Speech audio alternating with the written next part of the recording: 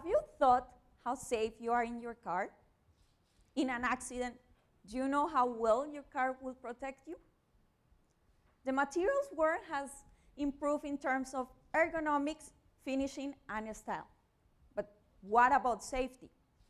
The evolution of safe materials has been slow in the last 10 years. Why? Unfortunately, safe materials are expensive to manufacture. My research focuses in looking for a low-cost solution to this problem. My objective was to create a material with the ability to absorb large amounts of energy and resist strong impacts, and I found it. I have created a porous material with those specific characteristics.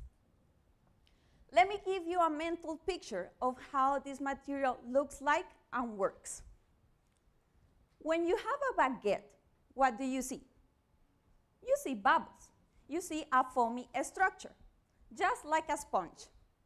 Now imagine the bread made of metal, aluminum, for instance. You will have a multiple pore structure. The chemical reaction between metal powders creates an expansion, the same reaction that baking soda has in the bread, having as a final product a metal foam, a metal sponge. In this case, the baking soda is what makes the metal foams costly. During my investigation, I came out with a new recipe.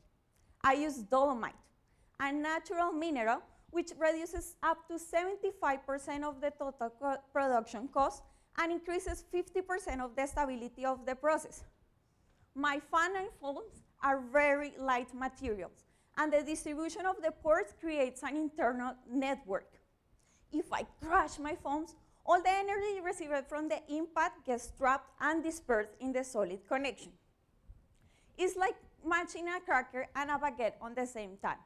All the energy will produce that the cracker will break, while the baguette will just tend to stabilize itself after the impact.